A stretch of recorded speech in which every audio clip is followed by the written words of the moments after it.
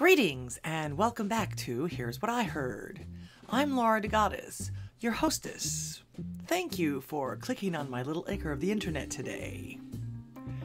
Now, I recently saw an article from Vanity Fair which I'd like to share with you. That magazine to me has always been about fashion, celebrity, makeup tips, entertainment types of things. Nothing too serious.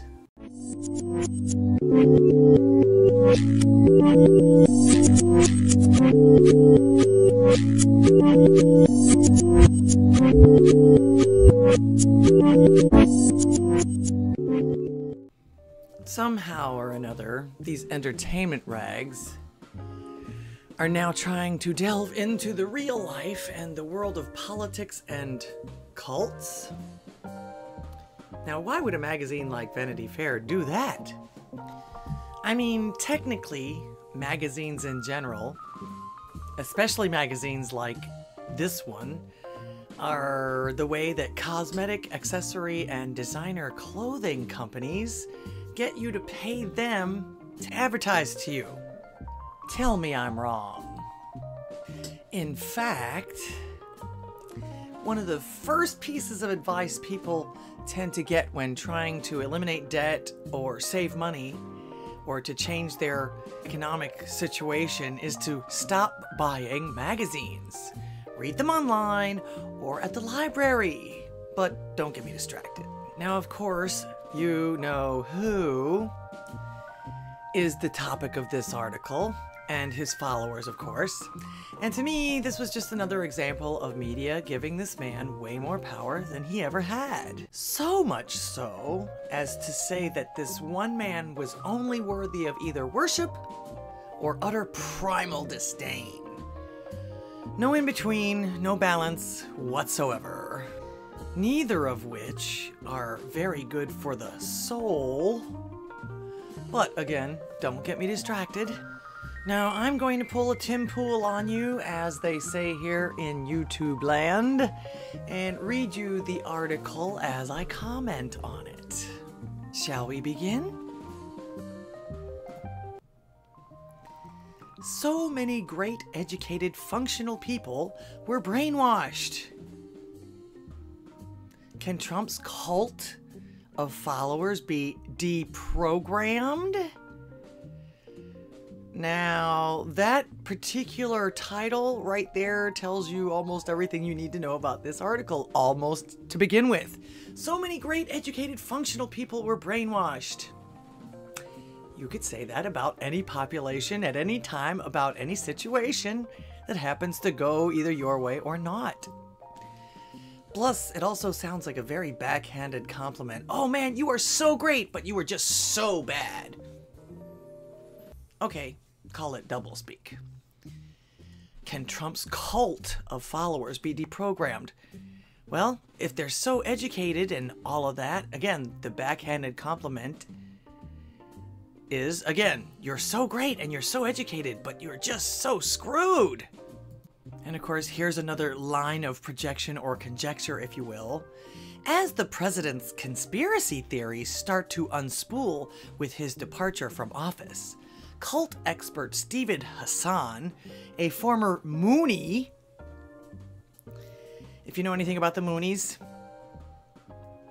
we maybe can go into it, and the author of The Cult of Trump. So he wrote a book, and he was in a cult that makes him an expert. Believes there's hope. Oh my goodness, I'm so glad to hear that from this person I've never heard of before.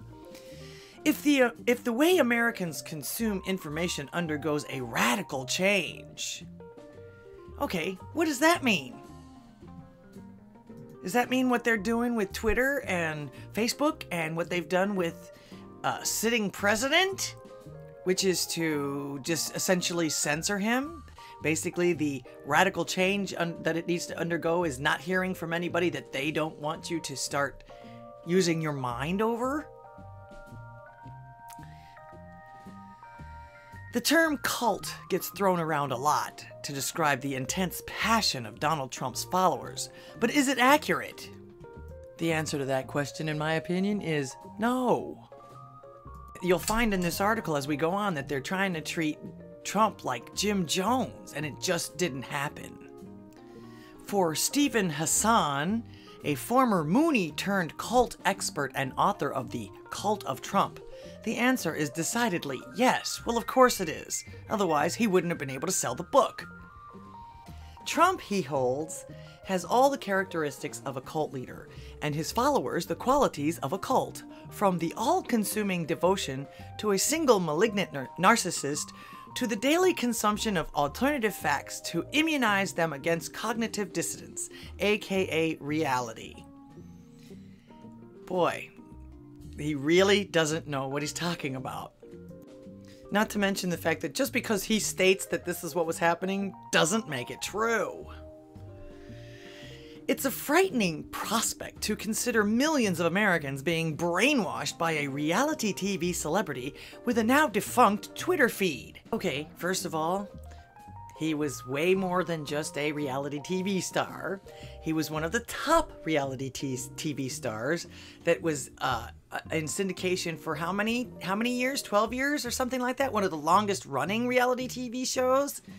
But not to mention that before he even became a reality TV show host, he was a multi-billionaire and international real estate mogul. You don't think this guy was just an idiot, just pulled him off the street to become a reality TV star, do you? Do you really think that? Oh, and why is his Twitter feed defunct?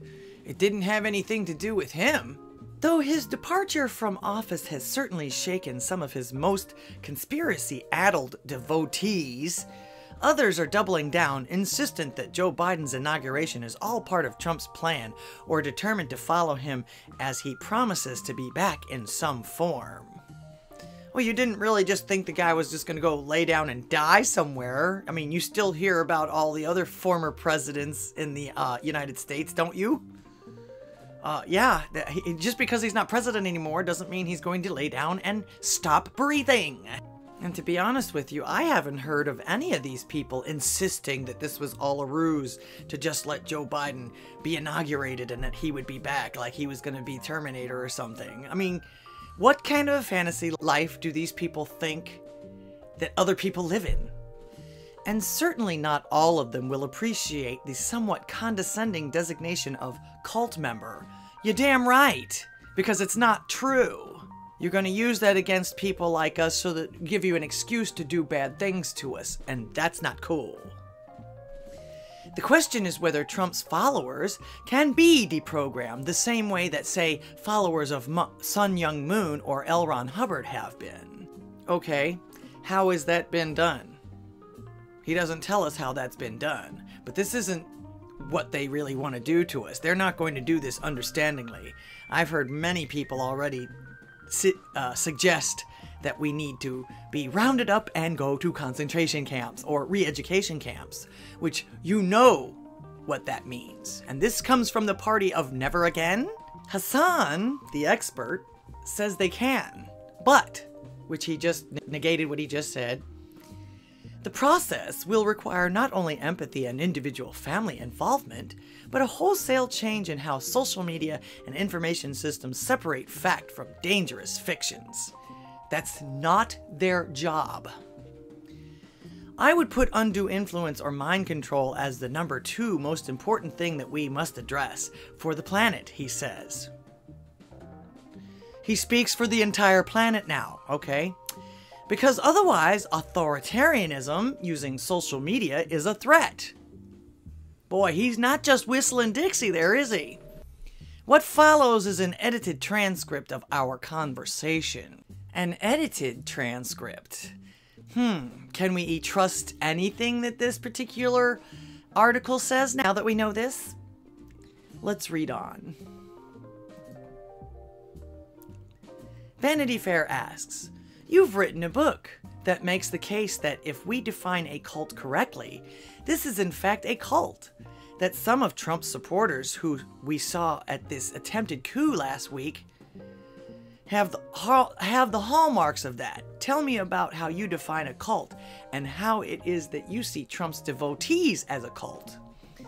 First of all, what happened at the Capitol was not an attempted coup. It was a bunch of idiots that were told that they could go in and do a bunch of stupid stuff.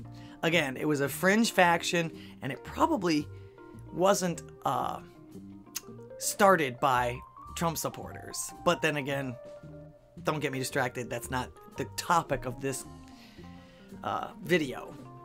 Stephen Hassan answers, my thoughts about cults is that you can have a cult that's benign or even positive, or you can have a destructive authoritarian cult.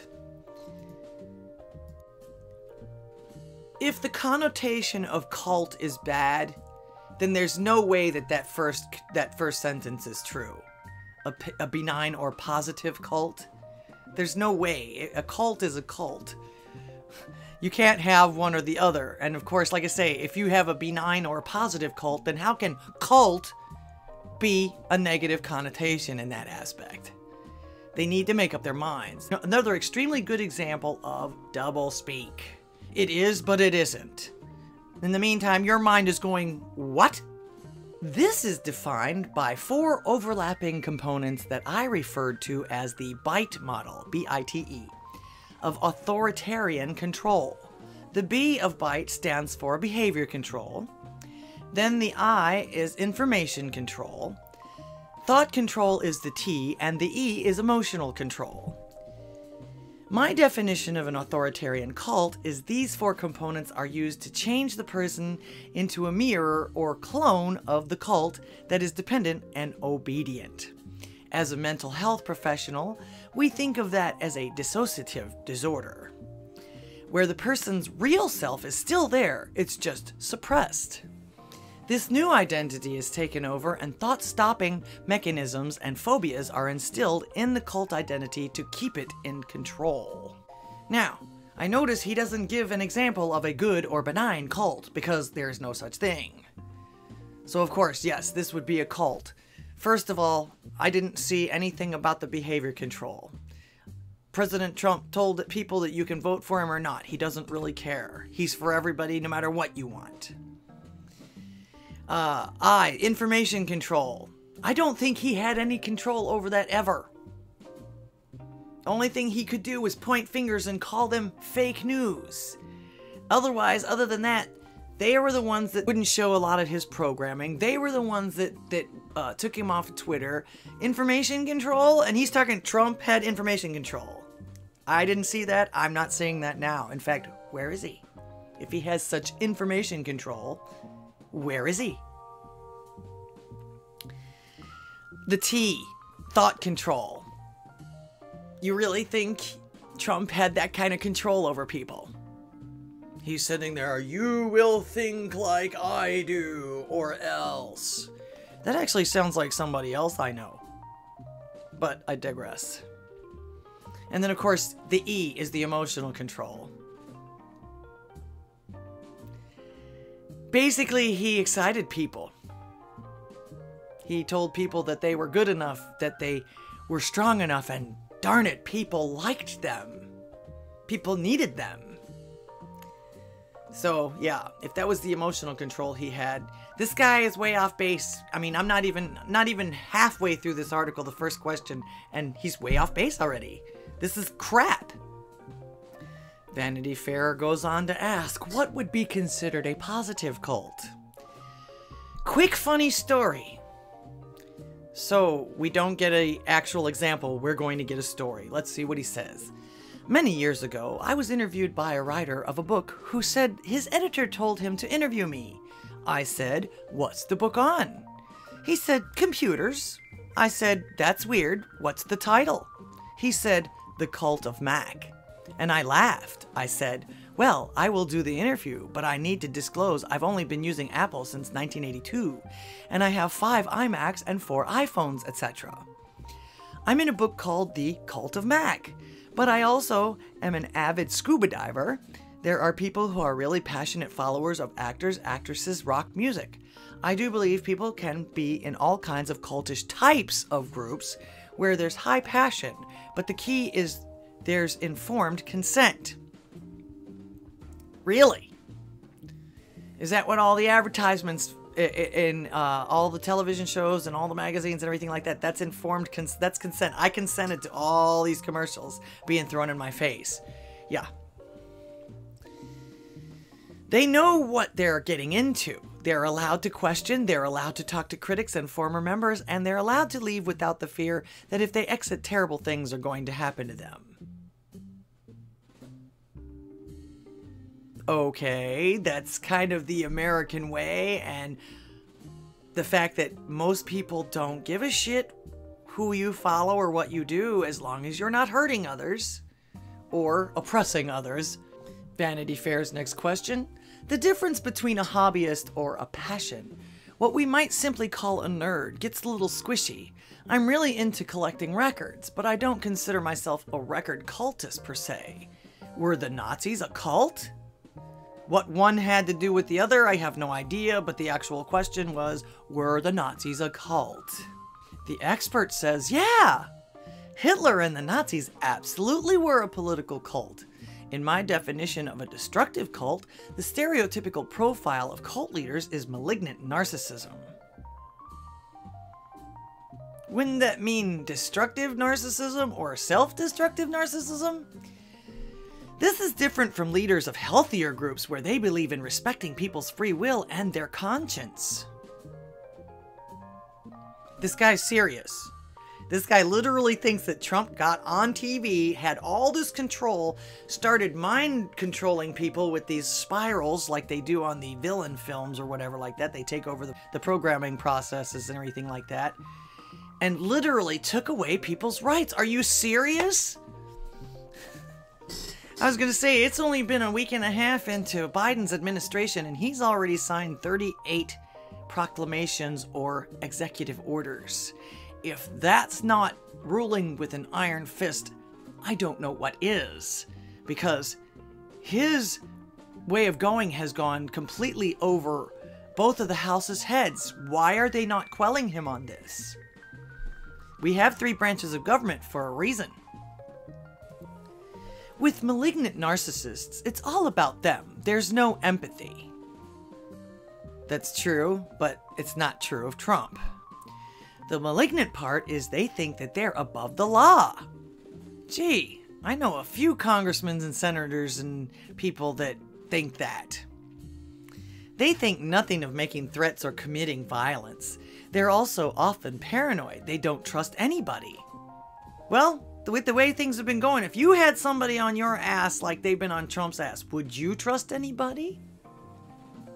You can always turn these situations back on these people. In my book, in chapter 3, I compare Donald Trump with Jim Jones and L. Ron Hubbard of Scientology, as well as Sun Myung Moon, the leader of a cult that I was in for 2.5 years. 2.5 years he was in a cult, and he's comparing Trump to a cult leader, to Jim Jones. Did you see Trump handing out any Kool-Aid or having people travel and follow him all the way to some South American country to kill themselves? I swear to God, these people are delusional, and this is probably the reason why they asked him to do this interview. It goes right along with their narrative. And the unfortunate part is this guy probably believes all of this absolute crap. Either that or he's just another high-paid shill for the establishment. Anything to try and make Trump look bad. So, he's in a cult for 2.5 years and he's an expert. Let's read on. Vanity Fair's next question. You've said in the past that Trump is mentally ill. Cult leaders themselves may be deluded or suffering from some mental pathology of some kind. That wasn't a question. But he answers, I would argue that cult leaders typically did not have a healthy childhood. They have what's called an insecure attachment disorder. In Trump's case, we know his father was an authoritarian who used to tell him and his brother things like, you're a killer, you're a king, you're a killer, or you're a king, over and over again. He was raised in a Norman Vincent Peale's church where you're told to believe something 100% and it will magically be delivered by God, and any doubts are viewed as bad. He was trained to do thought stopping from his childhood. about any doubts, any negative thoughts. I will generalize and say most cult leaders that I've studied were in a cult themselves previously. It isn't just that the average citizen looks at cult leaders and they go, con man or con artist. It's as if they were just criminals and knew exactly what they were doing. Cult leaders are much more dangerous because they have a delusion. They have incorrect wiring operating in their brain for conscience and empathy and reality testing and respect for others, as well as respect for rule of law. This sounded like gibberish to me. So he says, where I've studied were in a cult themselves previously. He studied cult leaders, but he noticed that they were in cults previously. What cult was Trump in? He had an overbearing father. A lot of us have had that. Not to mention the fact that I don't remember this guy coming out as an actual psychologist, but he's an expert. He's an expert, remember that. Vanity Fair asks an important question here of him at this point. Have people objected to this concept of you calling him mentally ill or assessing him that way? You're not a psychiatrist. How do you come to that conclusion scientifically for yourself? Oh, this answer makes him even more of an expert. I am a licensed mental health counselor. That means you had to take a test for the state. And probably didn't have to know a whole lot, just had to know enough to pass the test. I have extensive training over the decades by some of the top professionals in the field. So in other words, he's parroting his peers. I'm not doing a clinical diagnosis. Yes, he is! In fact, in the DSM-5 of the American Psychiatric Association, they don't even have a category for malignant narcissism. Yeah, it's not a disorder. It's something that happens. They just have narcissistic personality disorder and antisocial personality disorder and such. I'm making an assessment based on his behavior, what he has said and what has done, very systematically over a long period of time. Oh, so you're an expert on Trump now too then? You've studied his entire life to come up with this? It is interesting that there are psychiatrists, some forensic psychiatrists like Bandy X. Lee, who edited The Dangerous Case of Donald Trump, who have stepped into that zone of saying, well, she hasn't seen him in person to evaluate him. But her job as a forensic psychiatrist with an expertise on dangerousness, there's an expertise on dangerousness now. I'm learning something every day. Is usually based on not seeing the person in person, but based on what they say and what they do. When somebody says I could stand in the middle of Fifth Avenue and kill someone and my followers will still believe in me or follow me, that is a classic statement of someone who is dangerous. He was joking! None of these folks can take a joke anymore. Everything's so serious. Humans need a little levity once in a while. If you keep them on the serious nature and everything like that, yes, they're going to snap. You have to let your emotions out. Good, bad, or indifferent. Now, the way that you let them out is the key, of course. But to stifle everyone's humor, or to stifle anyone's anger, or to stifle anyone's feelings, period, about whatever it is a practice in disaster. This is the reason why we're having these riots. People have been ignored and pushed aside for too long. Next question that Vanity Fair asks. When Trump was on Air Force One on his way to Texas, he reportedly was repeatedly saying to people traveling with him, I won the election. I won. It made me think he's unaware of his own pathology. Where did they get this information from? Where's your source on this one? You have no idea what he said. Most people don't. They make it up as they go along and then they expect people to believe them. I don't believe you. And even if he did say this, so what? So, the expert answers, I agree. He's surrounded by enablers who validate him or are fired. That's another feature of a cult persona. They're surrounded by true believers. Again, if anybody says, oops, nope, you lost, they're gone. I want to point out this chanting in his head of I won, This is, I believe, from his childhood where he was trained to not allow negative thoughts and keep focusing on the magical thought, which is that he won. This guy explained nothing. That was a non-answer. Vanity Fair says, another analysis of Trump is that he's a great marketer, a great brander, a celebrity. The definition of a cult is difficult to nail down in some ways. He's not a religious figure, although there are members of his base who see him as in a Masonic light. He's almost like a sports team or a pop star. There's almost a level at which celebrity itself has a cult-like devotional quality to it. Again, they're not just whistling Dixie. Look at the people who follow these movie stars and these actors, actresses, and rock stars and music people and football people. This is how they make their money. If you don't have a following, what's the use of you getting up there and acting and singing? Or anything else for that matter. Mr. San, the expert, answers, I think celebrities do have cult followings. Yes, they do. The question is, are these people deceived or are they being exploited? Is their fundamental personality and belief system being changed? And are they being alienated from family and friends? I guess that depends on who they're following, doesn't it? I really want to emphasize that in my 44-year career, he has to let us know how long he's been doing this. So he keeps justifying his expertise. That doesn't sound like somebody that's very confident to me. Does it to you? I've seen that a lot of people think only religious cults. They don't think political cults, or they don't think of commercial cults.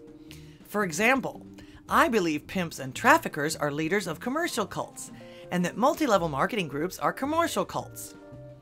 There are also psychotherapists, even licensed ones. You mean you can be a psychotherapist without being licensed? That can act in authoritarian, cultish manner by making their clients completely dependent on them and isolating them from family and friends. Well, that just sounds to me like you're malpracticing, or you've become too big for your britches, or you think you're more powerful than you actually are. He gives a solution to this, of course. The solution, in my opinion, of course, remember, this guy's an expert, but this is his opinion.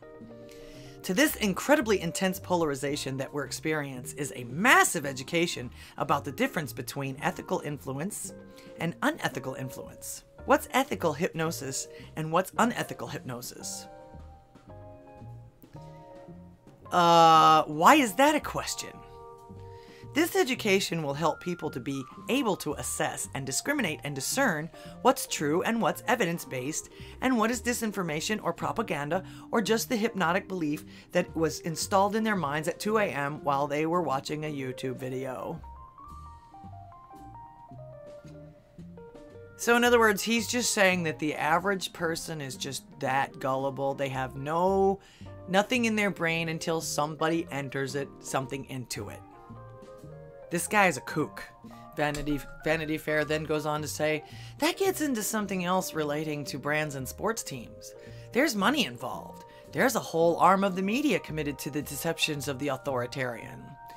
In this particular case, we're talking about Fox News. Even this morning, there are people on Fox continuing to propagate the election fraud lie. That's a lie. That is a lie. In fact, I just read that the guy that called Arizona too soon just got fired.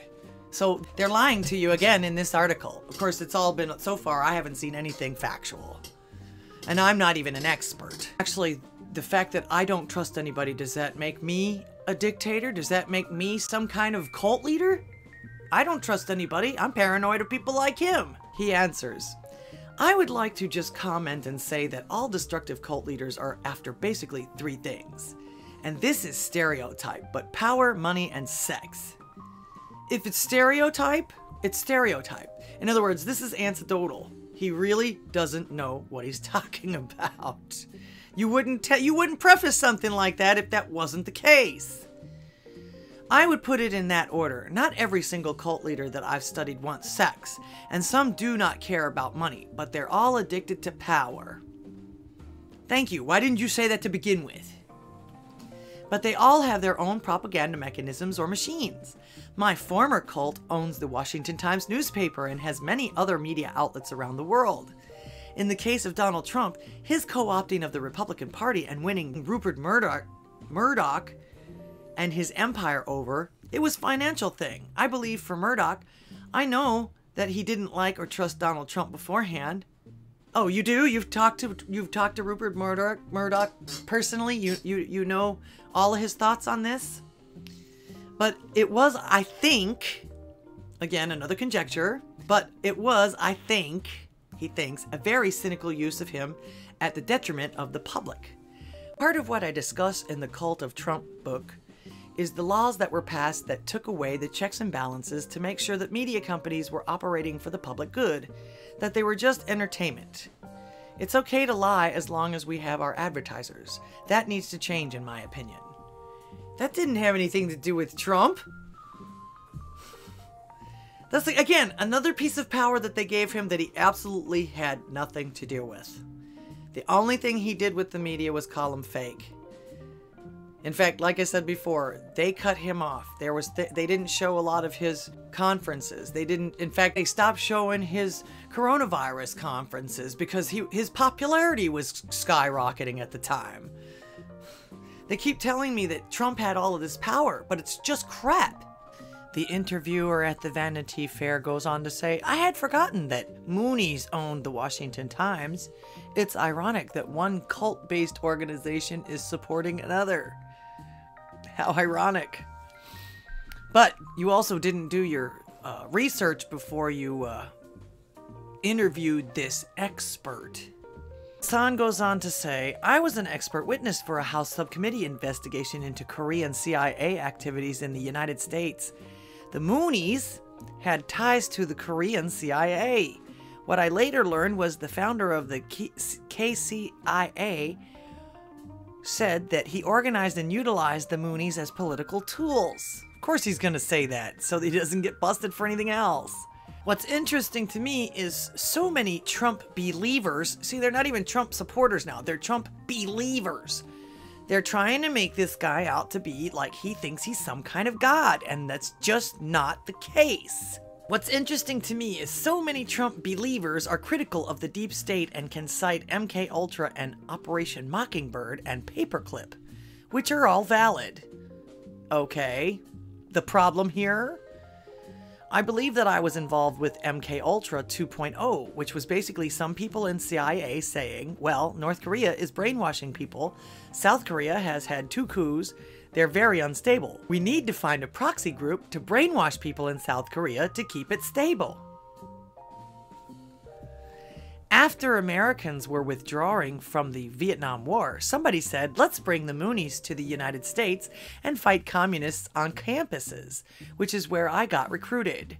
It's not happenstance. I could also add that Moon was brought from the National Prayer Breakfast, which is operated by a group called The Family that Jeff Charlotte has written brilliantly about. Moon was brought to meet Nixon during Watergate. I, along with several hundred Moonies, were sent to fast on the Capitol steps in 1974 because God wanted Nixon to be president, or so said Moon. Okay, so he went and he fasted and he prayed on the Capitol steps at the behest of his preacher at the time. Alright. I don't see that as a bad thing so far. It says, he goes on to say, Moon was disappointed that Nixon resigned a couple of days later. The whole mindset of taking over the government, that the government was satanic, and that God needs to run the government, that we need to infiltrate Congress and the Senate. That was openly talked about in the leadership meetings when I was in the cult in the 1970s. What we're seeing today is more of this infiltration through a number of different authoritarian cults into world events. It's funny he should mention that. The problem is none of them were ever Trump. He was not an authoritarian. If he was, all these media outlets and people like him, we wouldn't be hearing anything from them. He would have eliminated them by now, like Stalin did, like Mao did, like Hitler did. The Vanity Fair goes on to ask, that's remarkable. In your analysis of cults, there's something called the authentic self versus the false self. false self is the adopted cult identity. In this case, we talk about the deep state and the Trumpian alternative reality. Trumpian alternative reality, okay. A whole mythology built around QAnon, which is, I've heard of him, but the only thing that I've ever found on QAnon is that he's a conspiracy theorist. Okay, so what? Tell me a little bit about that. What happens when you become a devotee? Of course, this guy's main purpose of this interview is he's trying to sell a book, so he refers back to his book. He says, in chapter 7 of The Cult of Trump, I talk about who I think are the main influences manipulating and controlling Trump and directing policy. Well, wait a minute. If he's the dictator, if he's the leader, if he's the one that's narcissistic and everything, he's not listening to anybody else. So this is a contradiction already. This was before I understood the depths of the targeting of Facebook groups, whoop-de-doo, by intelligence operatives of Russia and the Christian right, who I believe we will find out there are connections between these two.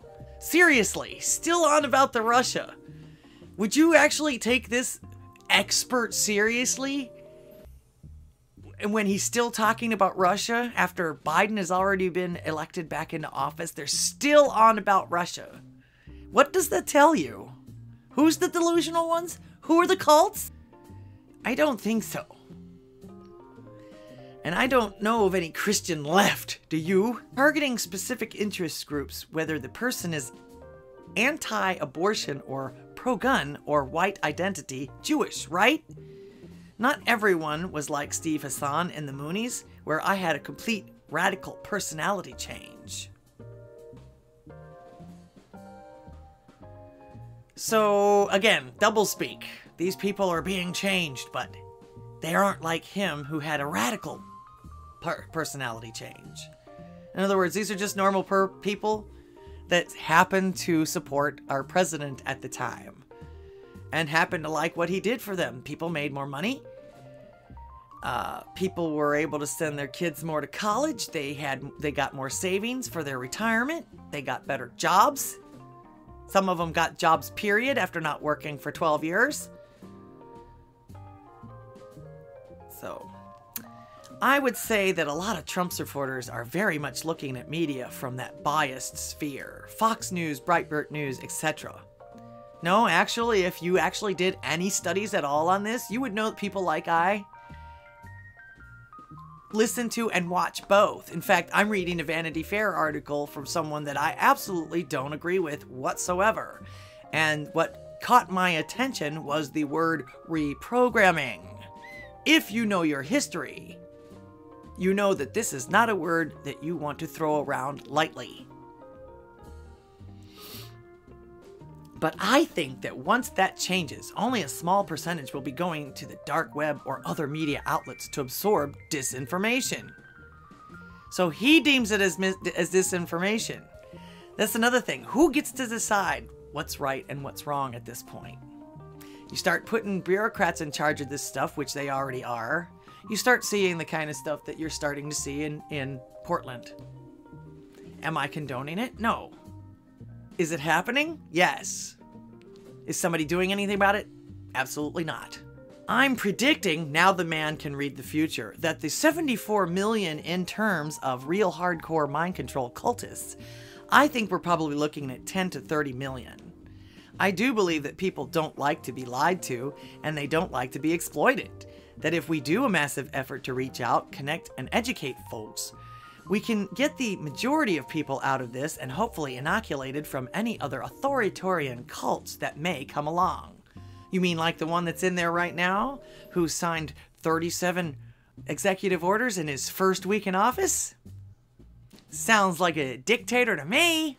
What you're proposing is a tall order, says Vanity Fair. How do we deprogram that many people? The fact that you're even asking that question means that you're a garbage human.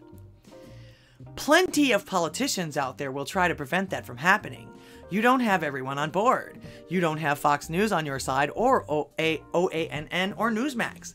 My question is, does the deprogramming have to be done via their own media networks, or is it up to us to reprogram these people one at a time on the ground? Neither. Again, the fact that you're even speaking about this means you're a garbage human being.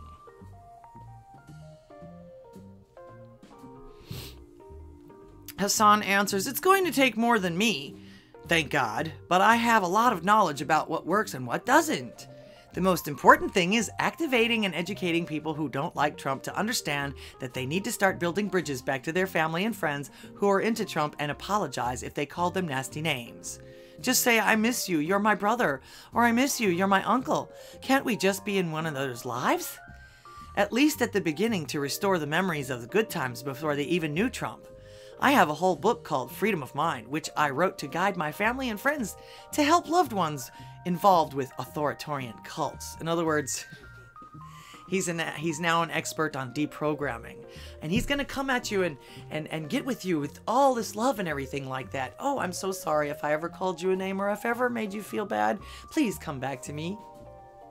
The bottom line in my experience is that mind control is not 100%, but getting the person to take a time out from the constant influence that's coming through smartphones and digital media is going to be critical.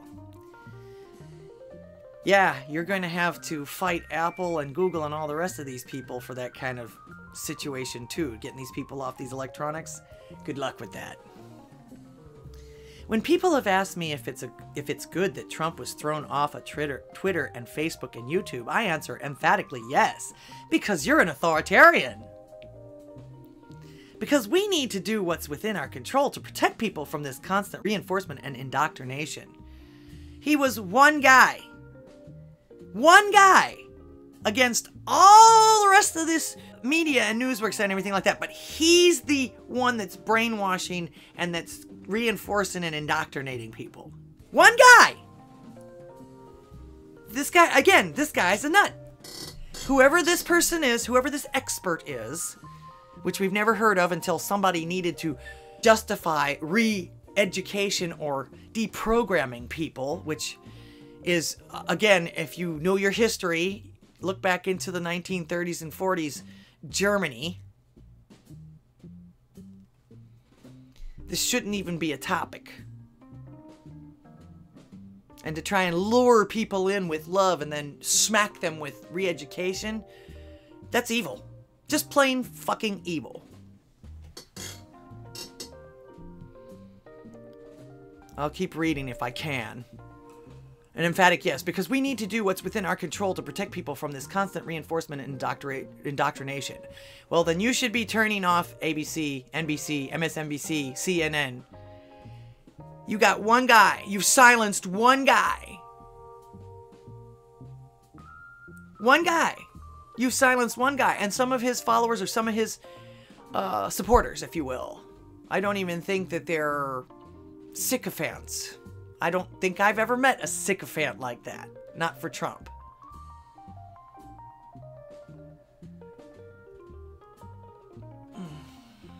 Unbelievable. You got 20,000 other stations talking to you one way. But Trump was the one that was indoctrinating people. Are you serious? And what's within our control to protect people from this constant reinforcement and indoctrination? Who put you in charge? But the bottom line has to be what's factual. According to whom?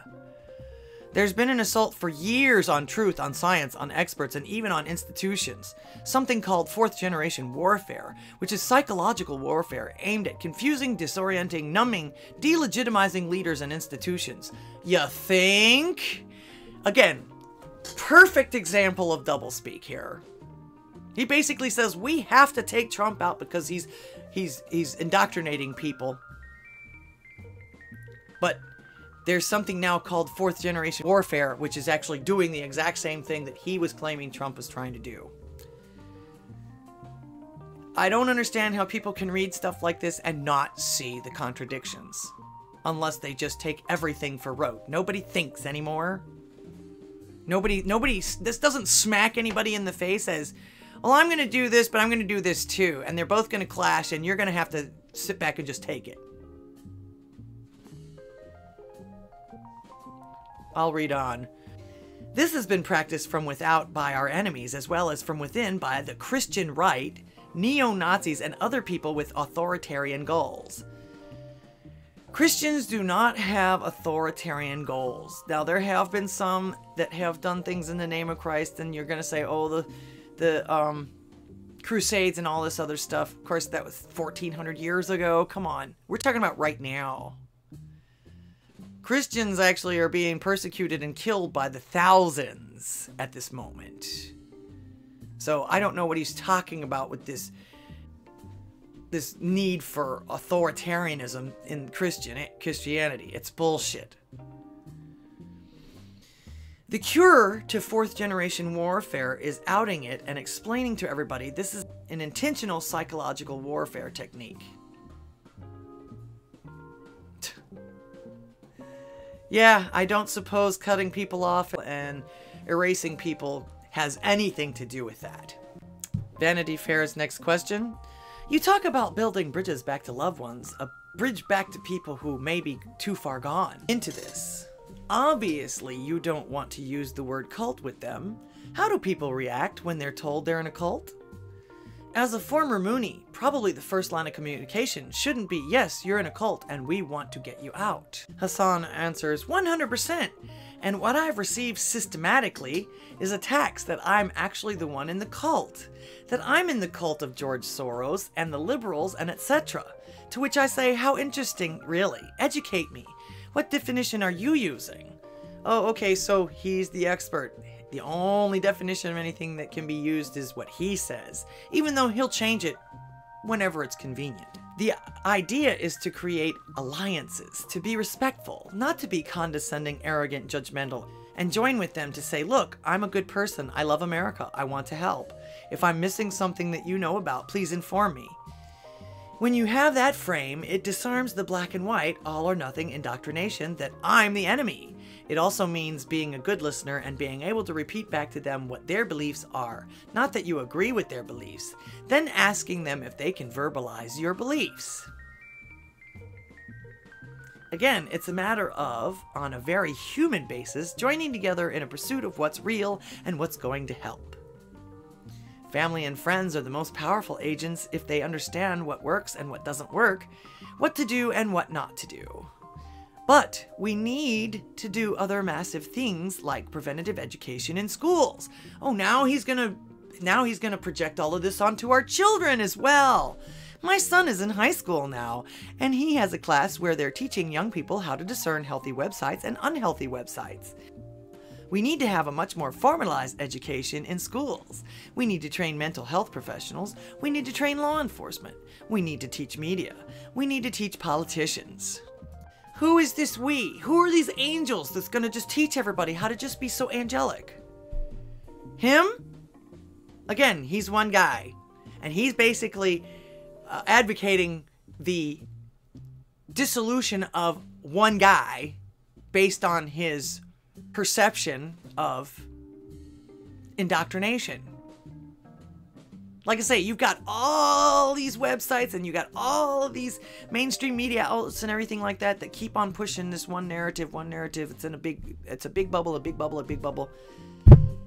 But Trump is the indoctrinator. One guy, just one guy. We have to eliminate Trump and anybody that supports him because they're indoctrinating people. We have to get rid of them for the actual indoctrinators. This guy's ridiculous. This article is ridiculous. He goes on to say, the internet itself is changing the human species. Because we're spending so much time on the web, our brains are getting influenced by the platforms, by the methodology. The truth is, people need 7 to 9 hours of sleep to function properly. That's the first thing I've heard him say that actually is true. One of the universal mind control techniques of authoritarian cults is sleep deprivation. Really? Is that what you went through with the moons? I believe the average sleep for Americans is 6 hours or 6 point something instead of 7 to 9 hours, which means that they need more sleep. People need to be in nature and not just sitting inside. And of course, that's something that everybody spouts out. But what's he gonna do about it? Then Vanity Fair goes on to say this. About 100 yards from my house is a family with a Trump sign in their yard. So, they've kept it there even after the election. So, every time I pass, I feel their antagonism. Seriously, you're projecting what their sign might possibly mean to you onto you as antagonism.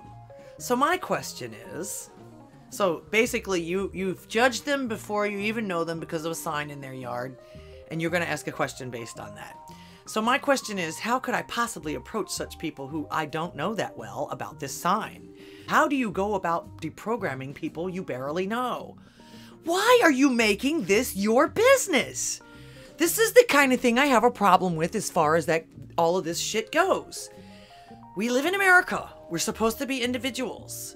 Why is it that you have put upon yourself to get into everyone else's business? The fact that they have a Trump sign in their yard is none of your business. The fact that they have it there after election is none of your business. So for you to have the hubris to think that you have the right to go in there and try and deprogram these people that you don't even know? How dare you? Like everybody's always saying, how dare you? Keep your nose out. And you wonder why people are angry and starting to riot and starting to protest. You wonder why there's troops up in Washington right now.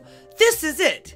You're always in people's business, and you'll ruin them if they don't agree with everything that you want to live them with. You can't force people to live like you want them to live. Hassan goes on to answer this question. The people who are in the best position to influence in a good way are family and friends who have a longer history with this person.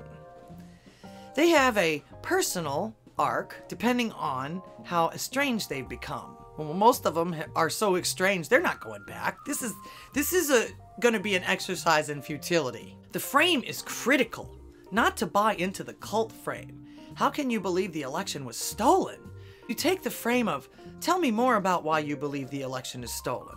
Because if all the information I'm seeing is wrong, I'd want to correct it. What is it that you've seen that has convinced you, aside from seeing it on TV? What actual evidence do you have access to that would be persuasive? What evidence are you going to have other than TV than this person? So you got the same information that this person has, you believe something different, but you're going to lord over what you believe for them from the same information that they're getting. Again, you're sticking your nose in their business, trying to cajole them into something that you know that you're just going to slam them with later. That's not cool. And if any of my family members ever do this kind of stuff to me, you will never see me again. You're putting the verdict on them to convince you of their position versus you trying to argue them out of theirs. But stay in the truth frame. We just want to know what's really going on. If I've been deceived by the left-wing media, I want to know about it. No, you want to know what you can use against this person at this point. You get them all cuddly with you and say, oh, I understand, please tell me how you feel, and you'll use it against them. I guarantee it. You're going to do the exact same thing that you keep claiming everyone else is going to do. Of course, Vanity Fair asks the question, if they're not a family member, should I engage directly? And of course, he's going to say, you can. I would start with a smile and an offer to buy them a coffee. It comes down to who was this person before they were a Trumper. Probably the same as they are now. I've encountered so many great educated functional people who were brainwashed. So the issue is how to get them back to who they were before they got sucked into this rabbit hole. Brainwashed. They're good people, but they were brainwashed. They're smart, but they were brainwashed. Well, if they were so smart, how in the world were they brainwashed? You're a smart person. How did you get brainwashed? You were in the Moonies. You never describe any of that. With Trumpers, what I've had the most success with is talking about Chinese communist brainwashing and about traffickers and pimps and how they use brainwashing on victims by giving them the BITE model. You're giving them a frame to step back and look at what they're into. And the assumption is that deep down inside, people want to know the truth. No, they don't. If you're not taught how to think, they don't want to know the truth. You can't permeate that anymore. You can't permeate that. Oh, this is great. Let's see it. Let's see how big of an expert he is on this. Vanity Fair asks him, have you personally deprogrammed a Trump follower? He answers, I work with family and friends. I've only been hired once by a man whose wife got into QAnon, and she met with me. She likes me. We covered a lot of ground. I focused on building their relationship as a couple because they have young kids. They got recruited by the same people who do the Epic Times. She agreed to stop going to all the sites, and she said, I will know whether or not QAnon is BS when Trump is in his second term. I'm waiting until Wednesday to contact her. So now he's a couples therapist. This guy is a fraud. He's a jack of all whatevers. Again, he hasn't said anything about his experience whatsoever except for the fact that he's had it and that he's become an expert on it, but he's projected all kinds of bullshit on everybody else, while claiming that anybody can be deprogrammed. Just go up and do it. I'm sorry, but you don't need to be in... This is, I think, the problem that people are having. You're up in people's businesses. You're telling people how to think, what to do, what to say, and what they can and can't listen to. I don't appreciate that kind of thing. I don't need anyone's help when it comes to that. I don't want anyone's help when it comes to that. I become very angry when someone hides things from me, truth or not. I wonder what that conversation was like. Vanity Fair goes on to ask, I wonder what vacuum this stuff has filled.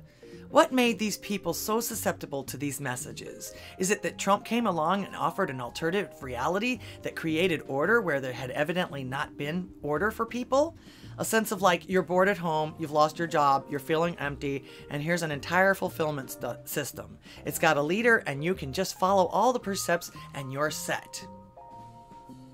Well, I was gonna say, he created more jobs, which is not a bad thing. He brought back a whole lot of industry to the United States, which is not a bad thing. We actually started getting more higher quality gypsum and steel again, which China was just dumping their junk on us.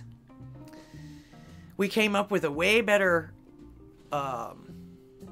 system in between the three countries in the continent here, the Mexico, American, and Canadian agreement, which was much better than NAFTA, which just sent all our jobs to everywhere else.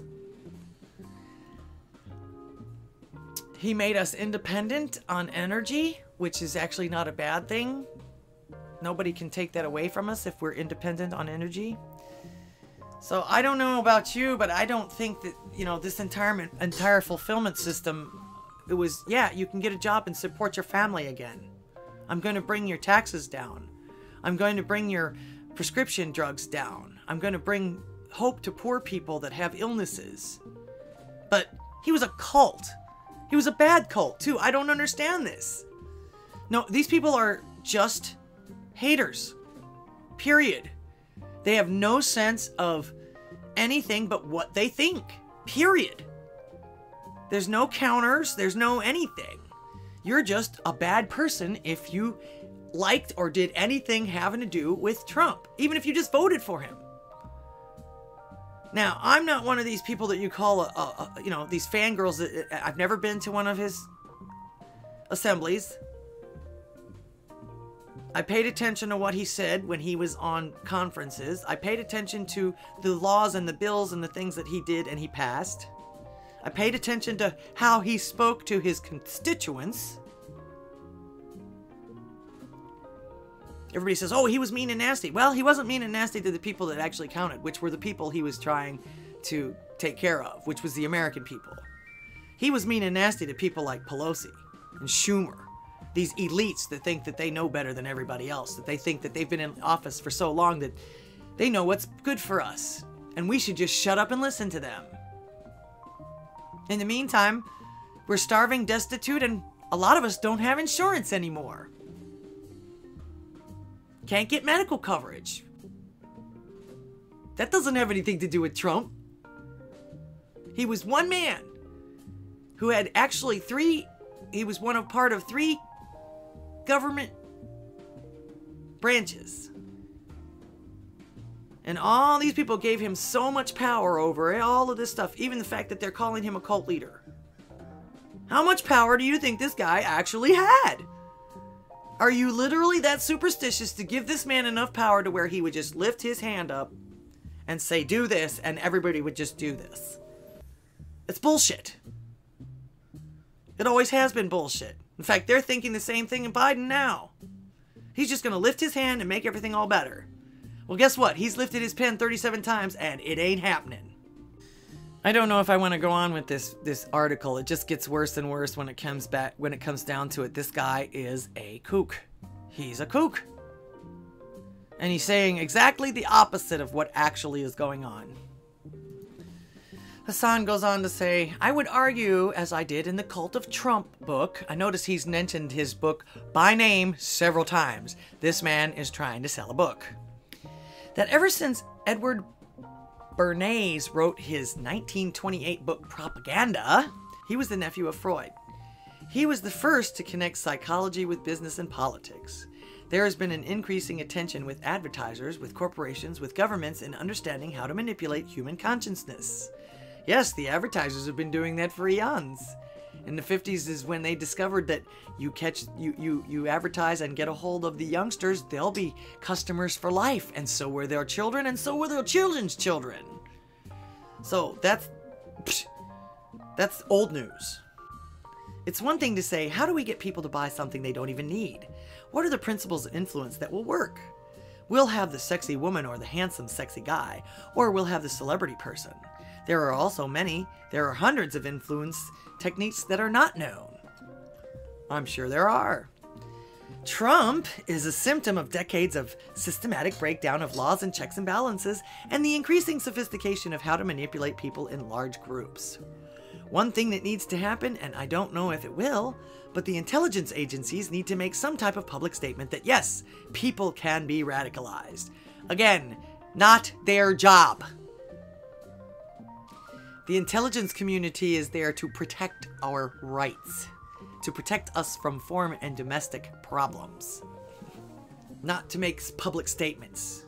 In fact, we're not even supposed to know the intelligence committee or the intelligence agencies exist. That's the whole purpose of them being called that in the first place.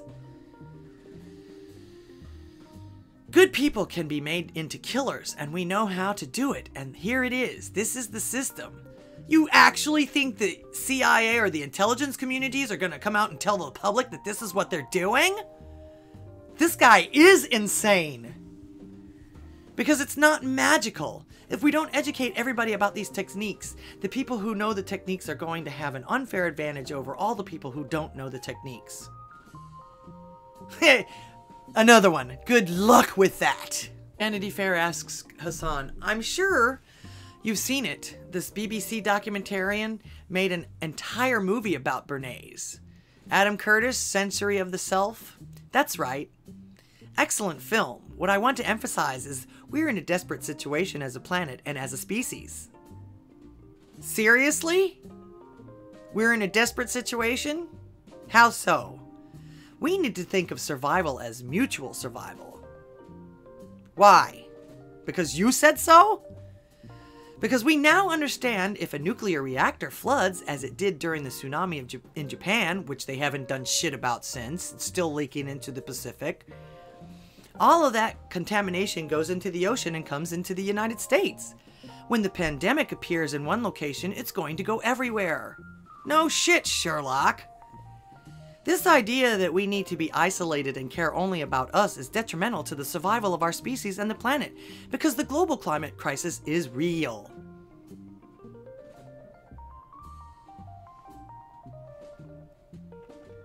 That's a topic for another video. I'll move on. We can't allow the fossil fuel countries and individuals to perpetrate disinformation that climate change is a hoax, because it's not a hoax, it's science, says the cult expert. This is a grave existential danger to the planet. I would put undue influence or mind control as the #2 most important thing that we address for the planet, because otherwise authoritarianism using AI, using social media is a threat.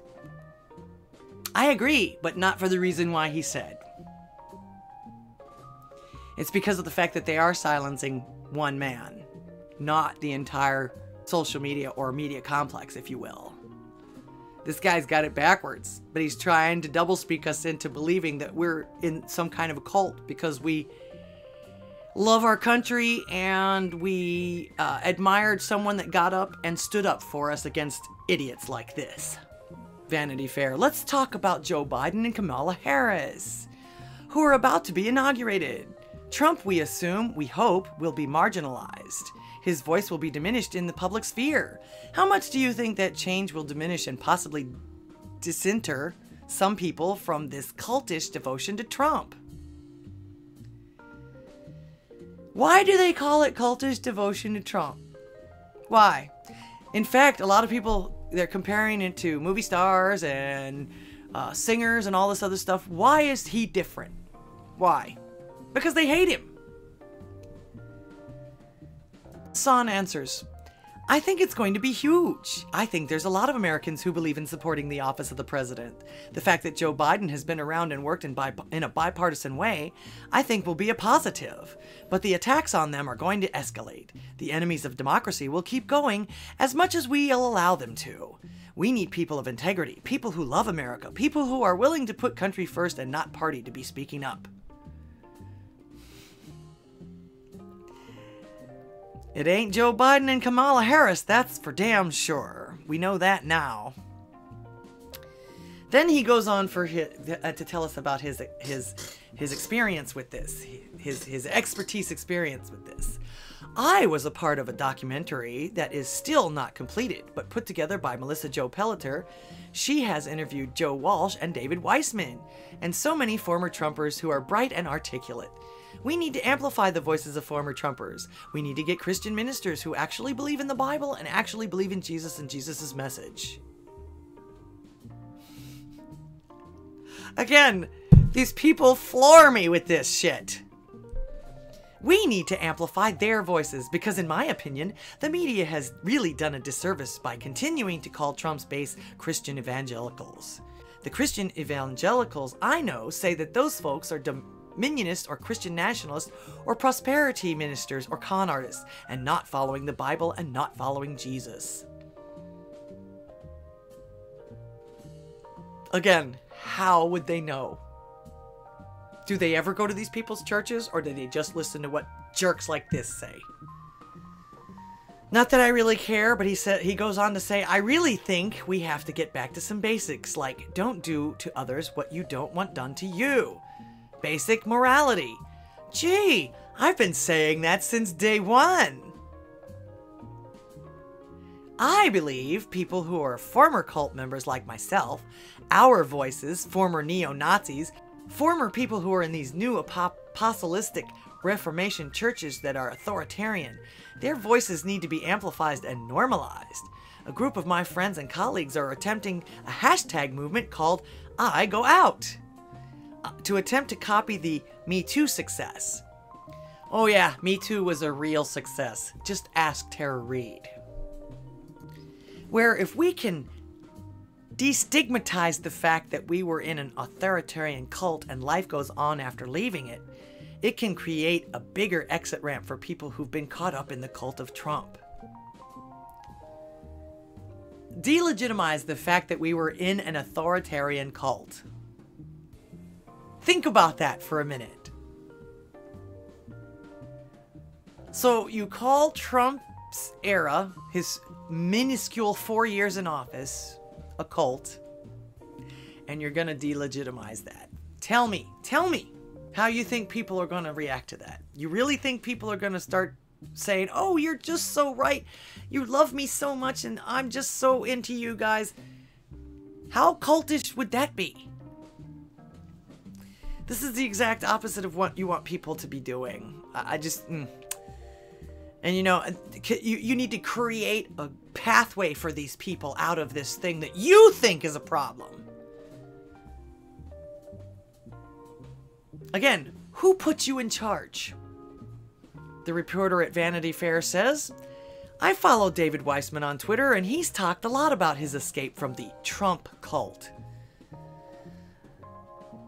Hassan answers, we need more people courageously speaking up in a coherent message. But again, what's missing is the bigger fame. People don't understand how to discern authoritarianism cults from non-authoritarian cults, which I'm hoping my models and all my hard work over the 44 years will help with. I doubt it. Seriously doubt it. You go in calling people cult members, you cajole them in, oh, I'm your family member, I love you, I just want to know your side of the story, and then you attack them with it. You're just getting information to be able to use against them. It's horrible. This is ridiculous. And deprogramming is not a word you should be using with this. It's condescending and it's wrong. Not to mention the way that you're trying to get it through to us is all this doublespeak. It is, but it isn't, but I'm going to do it anyway. No. No. Just no. And of course, how is it that all of a sudden we need to be listening to people that have already been reformed? You know, up until this particular point in time, there was no reformation. You couldn't apologize for this kind of stuff. You were just canceled. So basically, you're asking to talk to people. You're asking people to listen to people that actually have been deprogrammed. You've gone through all of these things with them, and they're all of a sudden, oh, I was such a bad person. Oh, and everything like that. No. No. I reject this. Vanity Fair goes on to ask, or say, it seems like the next year or two will be spent doing the hard work of creating guardrails in our information system for distinguishing fact from fiction. They've been doing that ever since Trump entered office. If you haven't seen the fact checks, then you're blind. So they're not going to just start doing this. They've already been doing this. And the fact that they cut off the president while he was still sitting president should tell you that. Hassan answers, I would just add that part of the problem, in my opinion, in the United States is the unique inequities between the uber-rich and the average citizen. Really? Who are the uber-rich? The breaking down of the checks and balances put on politics. When the Supreme Court affirmed Citizens United, which also opened the doors to all kinds of Americans being fronts for foreign governments to pour money into certain politicians to do their bidding, I think we need to get rid of Citizens United. I think we should have a set amount of money for every politician running for an office. Clean up in a very big way. Money is the great enabler of a political cult leader in this particular environment. Yeah, on both sides. I want to be clear. I hear from Trumpsters saying, what about the left? Don't they have cults too? I'm like, yes, they do. I'm against authoritarianism on the left or the right. I'm a human rights guy. I'm a mental health professional who wants people to live fulfilling lives.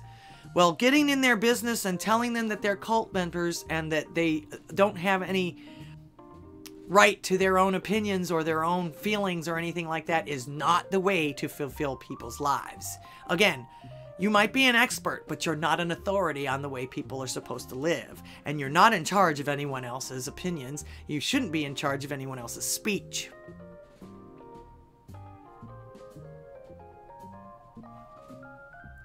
This article was absolutely abhorrent in my opinion. And whoever this Hassan person is nuts. He has to be. He must be. He's an expert in everything like that now, but if he was in the Moonies to begin with, then there was a problem there. And he's trying to do this. He's trying to do the same things with anybody else that's actually reformed themselves. The only problem with this reformation of his is it's wrong. You can't just deprogram people. They have to make these decisions for themselves. It's just like an alcohol addict or any other addict. They have to make these decisions for themselves. But it's not your place or the government's place or anybody else's place to tell people how to think, what to do. You talk about authoritarianism? Well, guess who sounds like an authoritarian? You do, my friend. As a side note, just to give you an idea just how Trump deranged Vanity Fair has become, here's the more great stories from Vanity Fair. Jared and Ivanka's final chapter in Washington demolished their future. After a day of violence, Trump's allies are jumping ship. the unbearable whiteness of storming the Capitol. Gary Cohn is a test case for trying to wash off the Trump stink. The deeply unsettling, not entirely surprising images of Trump's Capitol Hill mob. Boy, they're really trying to push this, aren't they? Vanity Fair, like I said, used to be a fashion, makeup, and celebrity magazine. Here's another one. Twitter finally muzzles Trump. Is too little too late? The eerie Charlottesville echoes of Trump supporters' Capitol coup. From the archive, inside the cult of Trump, his rallies are church and he is the gospel. Not a subscriber?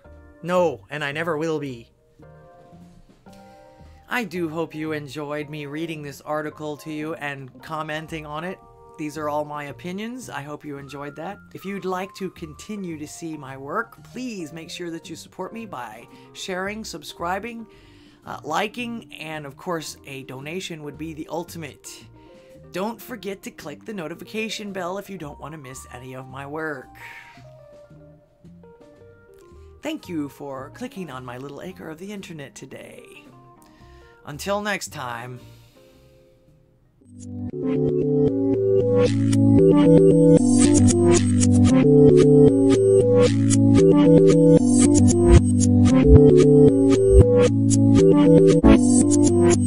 Thank you.